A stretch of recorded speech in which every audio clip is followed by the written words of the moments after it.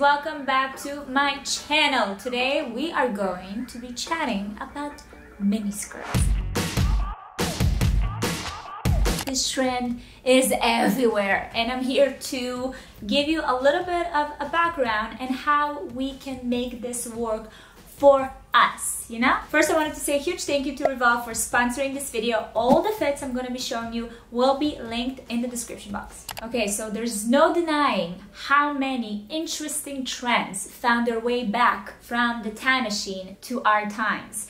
And I feel like you all, you know exactly what I'm talking about. That Y2K surge of trends coming up is truly remarkable. We cannot forget the visible thong strings peeking out of your pants, the low rise, and now the miniskirts. So when I first saw the miniskirt trends resurfacing the internet, mostly on my TikTok feeds, I was like, is this really happening? But then in the high fashion world, there are talents out there that decided to pick it up and truly bring it out to all the fashion lovers. And I'm specifically talking about Miuccia Prada, who brought it into the runway with the Prada show and the Miu Miu show. Miu Miu Spring 22 truly put the miniskirts on the map for me. So the real question is it going to stick? So the miniskirts first came to popularity in the 1960s when a British fashion designer and a style icon, Marie Quant,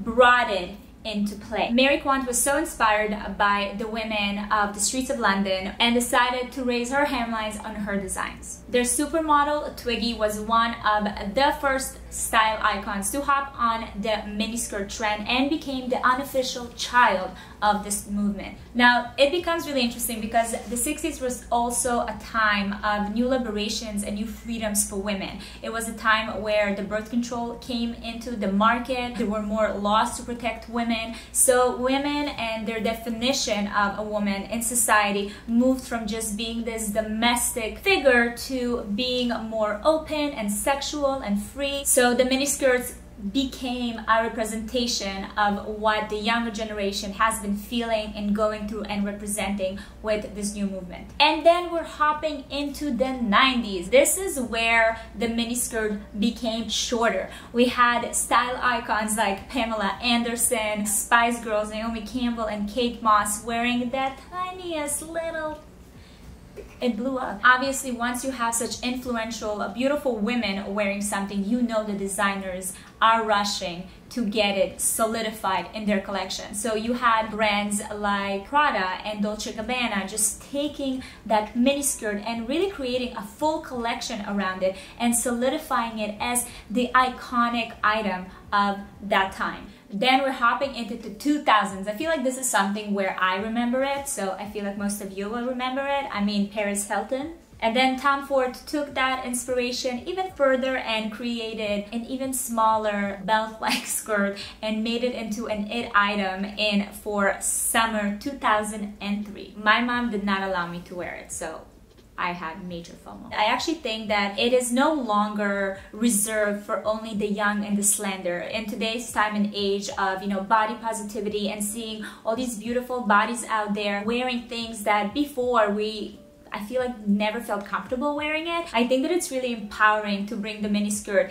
in a different way back. So it's all about the way you style it and how comfortable you feel with it. It can still be super empowering, really sexy, really fun if you take it to your style direction. So for me, I would definitely love, and you will see me wearing the miniskirt with something that is maybe a bit heavier or bigger or looser on the top. So a sweater with maybe some combat boots, oversized blazer with maybe tall boots. It's all about working with these proportions. And for me, because I love to play on the feminine and masculine style, I like to do the same when I have a sexy item to balance it off with something a bit bigger, a bit more, covered up. I personally love the look of a mini with a turtleneck, so everything on the top is closed, and then you have the legs working for you. And I think that some of the examples I've shown you with the dresses, it's so easy to find based on the silhouette minis that can work for you during the day but can take you to maybe like an early dinner or a night out. It's a really fun silhouette to play with, and I really wanted to show you samples of dresses specifically because sometimes when you get into the trend, it's hard to take one piece that's like just a mini skirt on its own and pair a lot of different things to it. So I wanted to show you kind of an easy styles in dresses form that will take you into different occasions. It depends on how you like to dress, where you're going, what the weather is like. So the final verdict here is truly to wear what makes you feel empowered, what makes you feel good, because trends are not trends unless they work for you. You know what I mean? I hope I got to cover a little bit of everything here, and I love showing you these dresses from Revolve that to me are an easy go-to for every occasion. I am linking them all in the description box. Are you gonna be hopping on this miniskirt trend or are you gonna wait it out? I'm very curious to know. Thank you guys so much for watching, and I will see you next time.